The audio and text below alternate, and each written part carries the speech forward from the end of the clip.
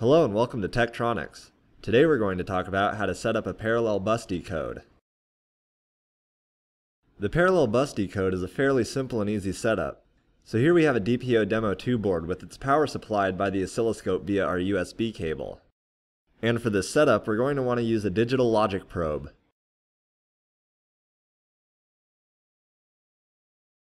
Now as we zoom in, we can see our CNT out 0 through 6 and clock pins, which we want to match with our probe inputs 0 through 6 and 7 respectively. So now you can see our setup with the probe inputs 1 through 6 connected to their respective CNT outputs, and our probe input 7 is connected to the clock. And we also have the option of an extra ground connection seen here. From a default setup, we want to turn off our channel 1. Select D15 through D0 followed by D15 through D0 on-off. Select Turn on D7 through D0 to display the rest of our 8 channels. Using Multipurpose A, we can select any single channel or all channels at once.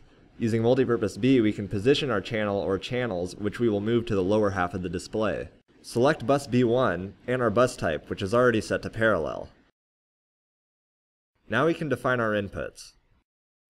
Select Clocked Data Yes, and confirm that our clock edge is set to rising edge.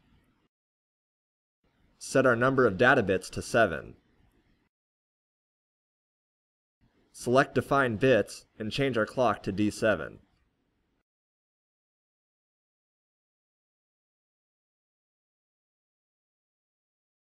Select Run Stop and we can use the Wave Inspector features to zoom in and pan around. We want our thresholds to be somewhere around the center of our signals. And note that thresholds do not appear like a trigger level when using digital signals.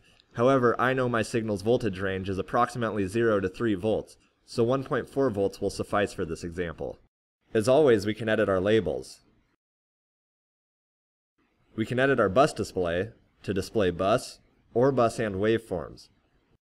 We can also view our decoded values in hex or binary. We also have our event table. If we turn that on, we can look at specific data values. And if we have a flash drive, we can save our event table to a file to be used in Excel, MATLAB, etc. Now if we go into our trigger menu and select bus as our trigger type, we can trigger on various data values. Thank you for watching our video. If you'd like to learn more information about our products, please visit www.tektronix.com/support.